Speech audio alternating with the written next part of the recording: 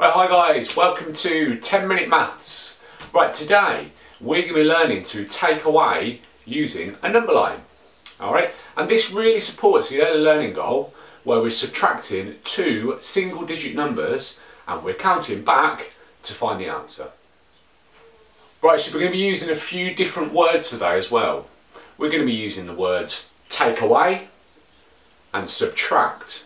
Take away and subtract both mean the same thing. So if I say subtract, it also means take away. Alright? We're also going to use the words equals, and we're also going to be using the phrase counting back. Right, so to join in today, you're going to need a few things. Right, first thing, you're going to need a number line to 10.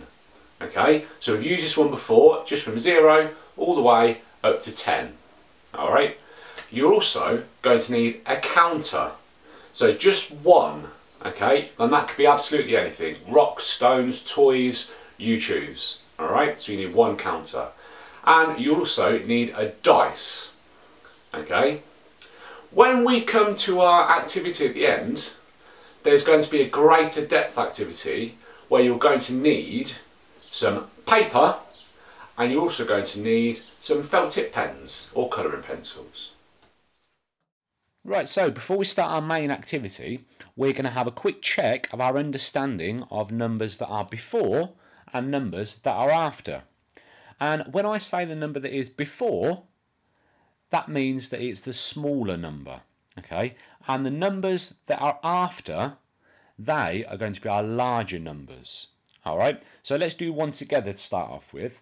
So if I put the counter on number 5, then I'm going to say, is 3 before or after 5? Okay, so we have to look for the number 3 on our number line and then think, is that before or after? Alright, so if it's before, it's going to be a smaller number. If it's after, it's going to be the larger number. And we can see that 3 is before because it's a smaller number. Okay, so the answer was before. Right, let's have another go. So I'm going to put the counter on number 3. Okay, so is 8 before or after 3? So again, find number 8 and think, is it before or is it after? Yep, it's after. Well done. Right, let's have another go. So let's put the counter on number 4. Right, is 10 before or after 4? Yeah, well done, you're getting speedy now. It's after, because it's our larger number, isn't it? Right, let's have one more go. So let's put the counter on number 8.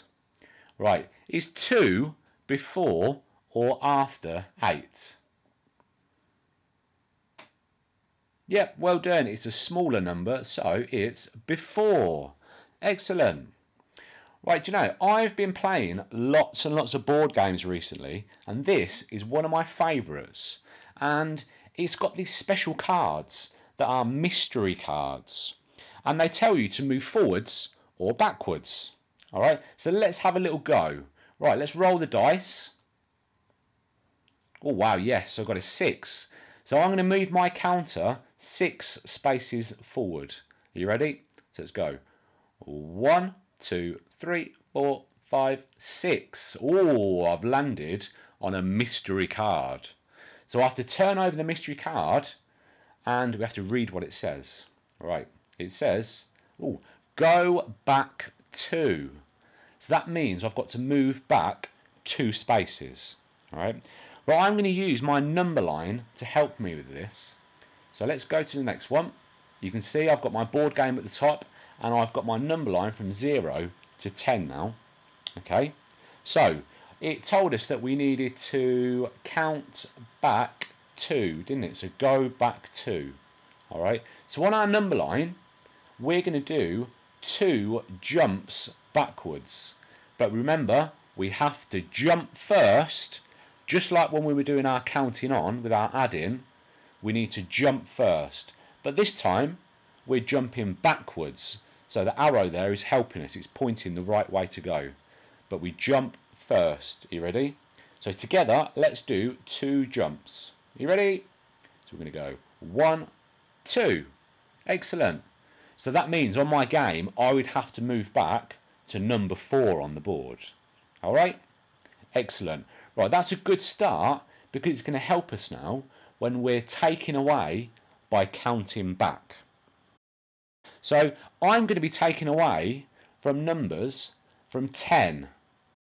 So my counter is going to start on 10. So I'm going to put 10 up on the board. So there we go. That's going to be the beginning of our number sentence. And I'm going to roll my dice. I love my dice. So let's roll the dice. And we're going to see how many we need to take away. So how many is there? Yep, 4. So our number sentence will be 10 take away 4 equals. Right. So just like we did on the board game, we need to count back 4 times now. So we're going to do 4 jumps back. But don't forget, jump first. Are you ready? So we're going to go 1, 2, 3, 4. And what have we landed on? 6. Excellent. So 10 take away 4 equals 6. Well done. Let's have another go. So we start on 10 again. So let's put that up on the board. Right, we're going to roll the dice to see how many we have to count back. Are you ready? How many is it? 3. Excellent. So 10 take away 3 equals... Right, what do I have to do? You tell me. Yep, so we have to count back 3. So how many jumps? 3. Excellent. Right, let's do 3 jumps. You ready? I'm going to go 1, 2, 3. What have we landed on? 7. Excellent. So 10 take away 3 equals 7. Right, this last one I want you to do, and I want you to tell me what you get. So let's start on 10. I'm going to roll the dice. Are you ready? Right, so how many have we got? Okay, so what would our number sentence say? Yeah, so 10 take away 5 equals. Right, now what do we have to do? Okay, so we have to count back 5, so 5 jumps back. Right, you have a go, and then we'll see if we get the same answer. So you go first now. All right, here we go. I'm going to have a go. Let's see if we got the same answer. So I'm going to count back 5. So I'm going to go 1, 2, 3, 4, 5. And I've landed on 5. Did you land on 5? Excellent. So it's 10 take away 5 equals 5. Well done. Right, so here we go. Time for a challenge. Your challenge today, what I'd like you to do, start on a number between 6 and 10. So you can choose 6, 7, 8, 9 or 10. Then roll the dice to see how many you have to count back. So you can see how many you have to take away. Then can you write it as a number sentence? All right, have a go at that one. Once you finish that and you think, yep, I'm getting really confident now, right, we have a greater depth challenge for you. So what you need to do is you're going to create your own board game with special mystery cards that tell you to move backwards and to move forwards.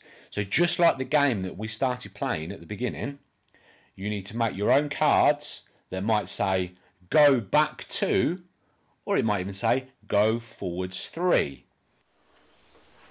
Right, Right, so there's your challenges for this week, okay? So I would love to see some of your board games. So make sure you take a photo and you can tag us on Twitter or Instagram with Mr. C_EYFS.